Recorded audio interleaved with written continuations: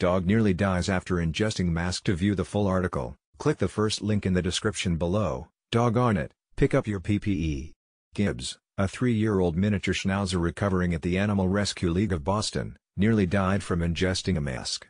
Little Gibbs underwent emergency surgery after he and 2 other dogs were seized by police when they were found living in squalor at a Drake home. Their owner, Jonathan Garrity, 37, was arrested on July 24 and charged with 3 counts of animal cruelty, Drake police said. After swallowing the mask, Gibbs showed signs of gastrointestinal discomfort, including diarrhea and vomiting, League spokesman Mike DeFina said.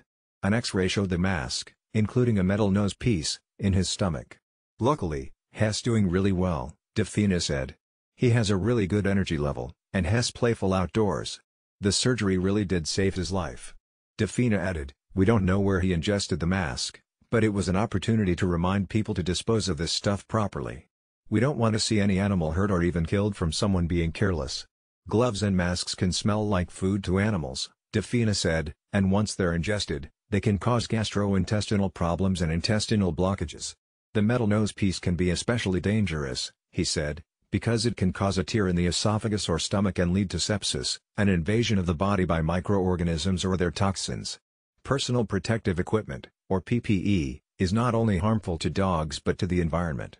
Karen Buck, president of Friends of the Malden River, said a small cleanup the group did one day on an access road roughly a 1/4 mile long in front of the Oak Grove MBTA train stop yielded, among other litter, 62 vinyl gloves and 20 masks, which would otherwise have been swept into the river via street storm drains when it rained.